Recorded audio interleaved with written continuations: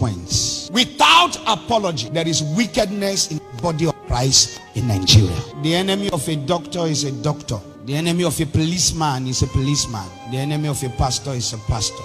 The ones who preach holiness are vampires. The ones you think are righteous, they have so much scheming, you will never see blood in their mouth. Their hands are so pure, they can make an angel look like a devil, and they with the black garment, they look like angel. We speak in tongues and we do wickedness. We pray and we do wickedness. We fast and we do wickedness. I'm sorry, I'm a man of God, but I want to say this. The greatest people who will miss heaven might not even be members. It might be pastors. The ones who climb the altar, who minister from the altar. The leaders in the church who serve in the laity councils. Because I have seen the reason why it's so difficult to win more souls in this end time. The altar has been polluted. The altar has been broken. The utterances are lecture. The words are hypocrisy. The hearts are far. The soul are tied to wickedness. The spirit of the Lord has left the church. Ichabod has actually taken place. That's why sometimes the Lord is in a hurry to take the few righteous one. You call it death. God is just trying to take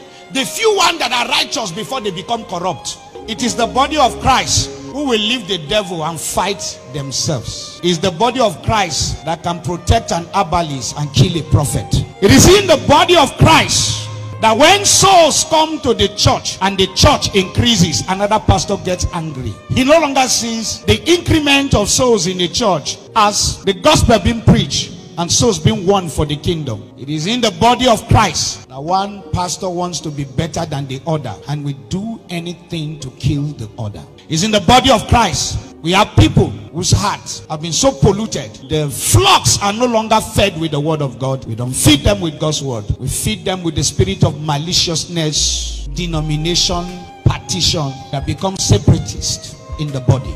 It is in the body of Christ.